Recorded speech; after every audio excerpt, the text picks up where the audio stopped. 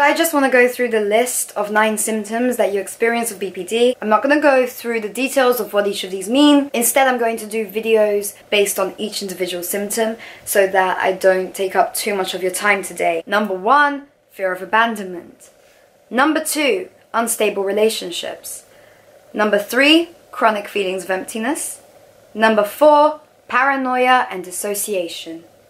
Number 5, explosive anger. Number 6, extreme emotional mood swings. Number 7, self-harm or suicidal behavior or threats. Number 8, unclear, unstable self-image. And number 9, impulsive self-destructive behaviors. So those are the 9 symptoms.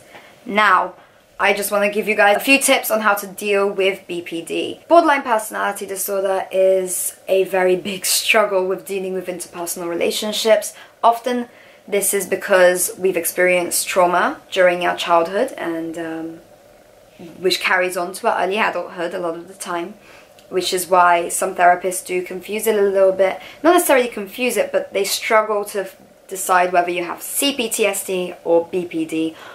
Some of them even argue that they're the same exact thing.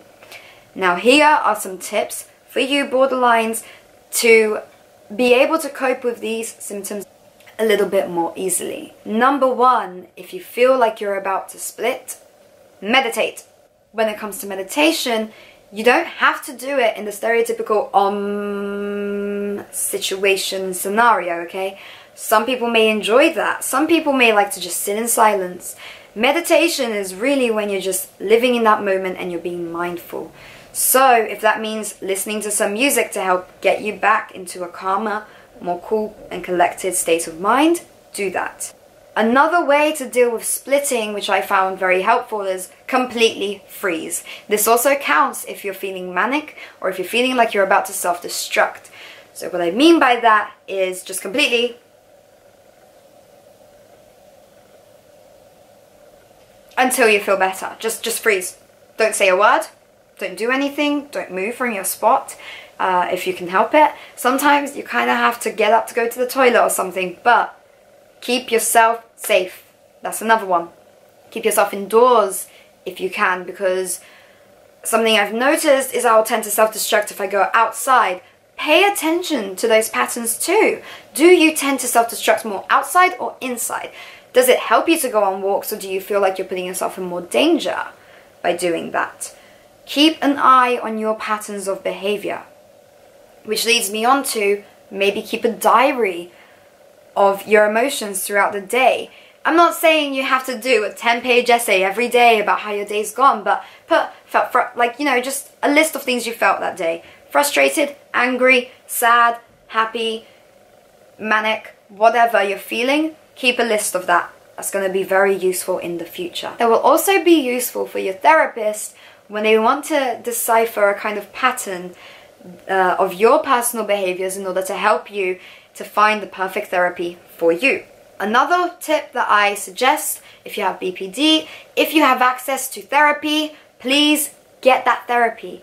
If you don't, which tends to be the case with a lot of people, it's either too expensive, there's not therapy for that in your area, amongst a lot of other issues. You know, if you're disabled, for example, and you just cannot get there are people on YouTube who do help with that, and they will teach you the skills that they learn in therapy. One of them is actually my friend Catalina, who is Spanish, and she does dialectical behavioral therapy, which is very useful. And so I will link my best friend Catalina's videos in the description, because I feel like they're very, very helpful, especially for those of you who are unable to go to therapy, even if it's just because you missed one session and you want to catch up and remember what was said, or maybe you even dissociated throughout these sessions.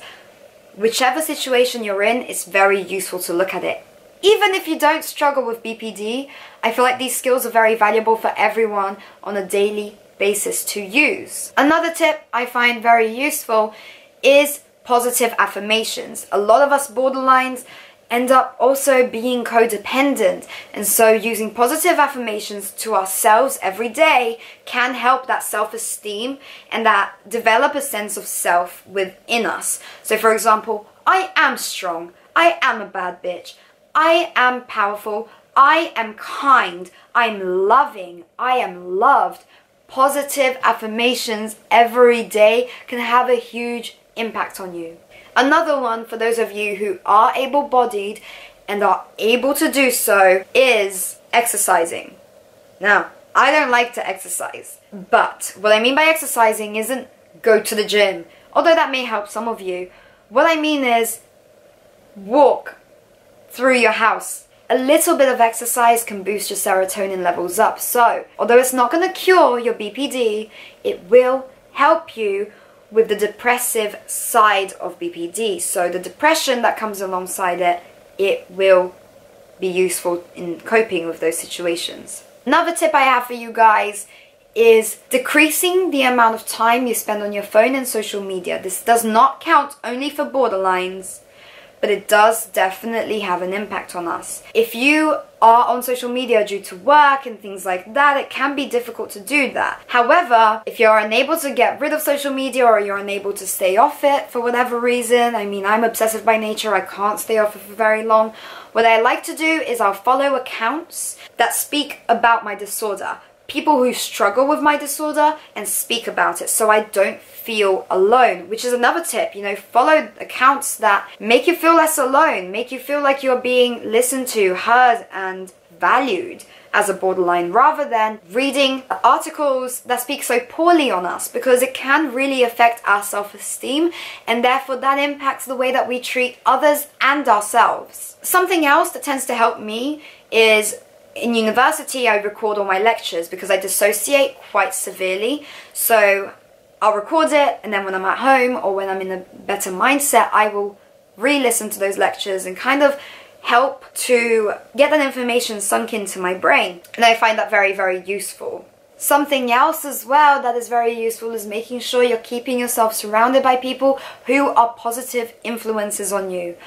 I know it's very difficult with the fear of abandonment to let go of people who might be a little bit toxic for us, or just might not be on the same wavelength as us, but the feeling that you get after doing that, when you realize your own worth, I can't even put into words how important and how worth it that is. Your BPD symptoms will subside quite substantially once you make sure that you're surrounding yourself with positive influences. It's not going to cure your BPD, once again, but it will help you a lot. Something else as well is try to keep your space tidy and clean. The way that I make sure that I do that is I will watch YouTube videos of people doing it, and because I'm so easily influenced, I've kind of like hacked my BPD a little bit. So because I know I'm easily influenced, I'll watch videos of people doing the thing that I want to do, and that will push me into doing it. So if I start listening to someone being like, I'm tidying my room and I'm cleaning this and I'm redoing my entire bedroom, I will want to do that. So if I'm watching videos of people doing things that I know I should be doing, I'm gonna want to do those things. Those are some of the tips I have. My camera keeps dying, so I'm gonna have to go, unfortunately, but I love you guys so much, and I'm so grateful that you exist. Thank you for watching my videos. I will be back very soon with new videos. I promise this time. I know I keep saying it, but I promise. You know, like, I've got ginger hair now, so that means something, I think. It means I was manic the other day. But I'm just gonna say this ginger hair is gonna keep me on track with YouTube for now. I love you. Please stay safe. Comment if you need anything. DM me on Instagram, Jessie's Life Story. On Twitter, Jessica Tully. Just message me, hit me up. Don't you worry, I am here for you. I love you. I'm here to support you. We're in this together. And yeah, I will see you guys very, very soon. Bye, babies.